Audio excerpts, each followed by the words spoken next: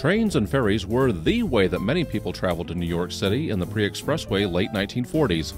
Pulsating rail lines stretched in nearly every direction from America's largest city, as rail armadas of steam, diesel, and electric trains transported thousands of commuters and other passengers to and from the city every day.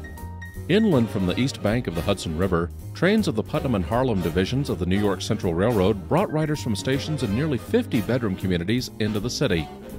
While more riders crossed the Hudson River on ferryboats from Weehawken, New Jersey, after riding trains of the West Shore line of the New York Central, our focus on the west side of the Hudson is the struggling New York, Ontario, and Western Railroad, operating into the Catskills from a connection with the West Shore at Cornwall, New York.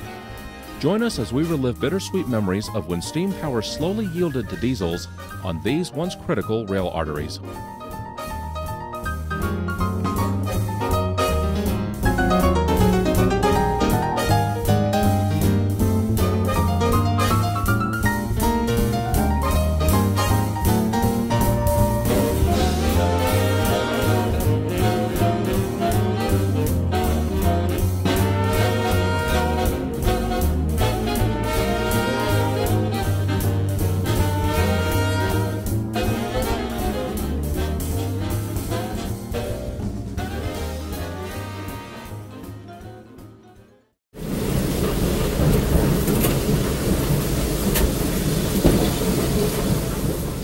The tracks fan out as we approach the main line and High Bridge.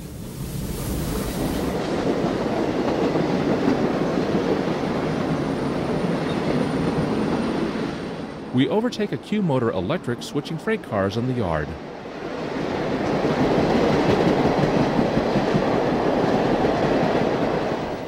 Arrival at High Bridge meant getting off the Putnam Division train and climbing the stairs.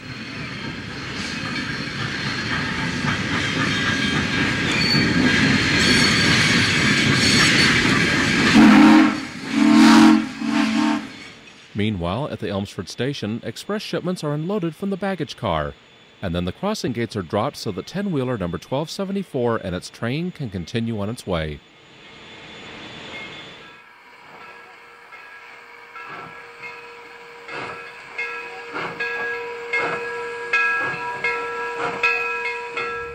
Classic rural railroading and classic post-war automobiles dominate the next several scenes.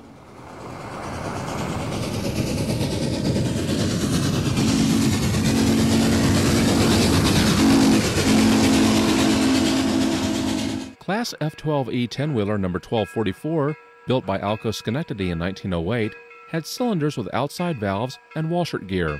It's heading up the Putz local freight. It moves back to couple up its train and get underway and continue down the line.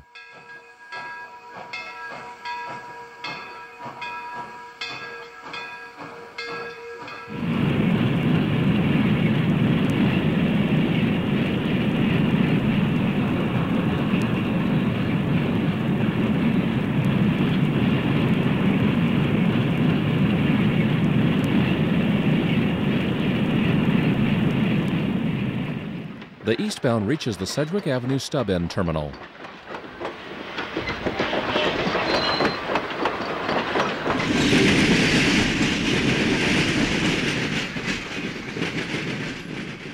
The car drifts back through the switch.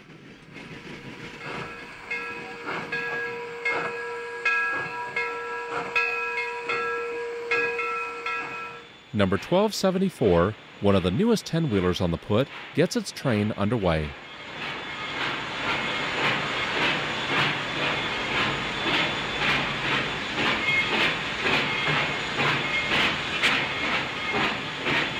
XC was where a short track from Golden's Bridge on the Harlem Division connected with the put.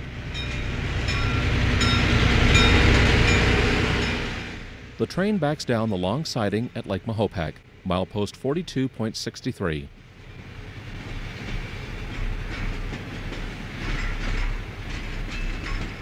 Even the New York Central's legendary Hudsons, bumped off premier mainline runs, ran on the Harlem Division during the last few years of steam.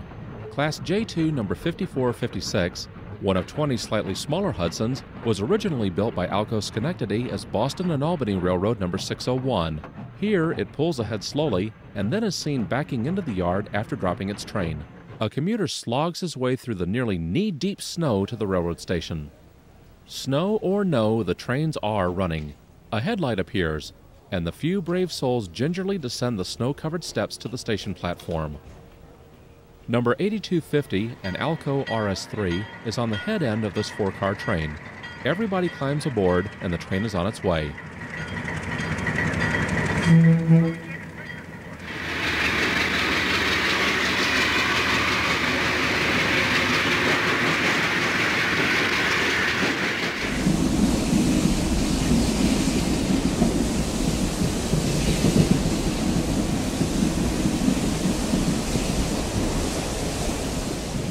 The train crosses the high bridge over Drewville Road at Crafts, between Lake Mahopek and Brewster.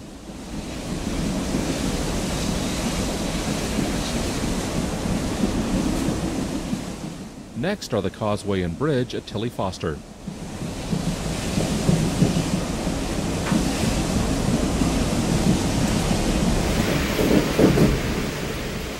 Vintage rail equipment can be seen as we pass through Mayfield Yard. Cadosia, New York was the junction with the O&W main line. Number 316 is a consolidation built by Cook in 1911. Number 405, the excursion engine, is being serviced.